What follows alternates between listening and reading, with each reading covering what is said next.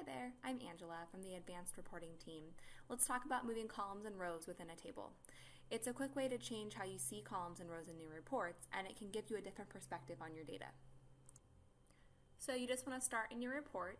We have a pivot table here for profit and loss by job. We're going to move the customer dimension, which is located across the top. It's created a set of columns that show customer job from QuickBooks. Drag and drop allows you to move it. You can put it in front of any other dimensions, but we're going to push it all the way back over here.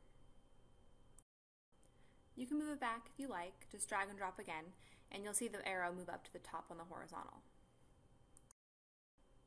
And you're done. It's as easy as that. Well, that's it for now. Thanks for watching, and if you have any more suggestions for a video, please let us know. Bye for now.